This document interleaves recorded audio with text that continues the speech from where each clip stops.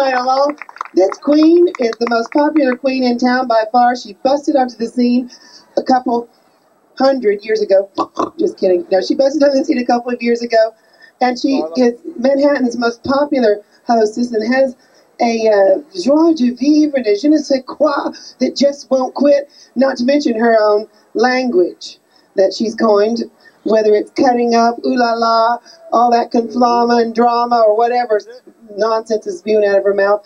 Please welcome to the stage the elegant, the dazzling Girlina. I'll take a shot before.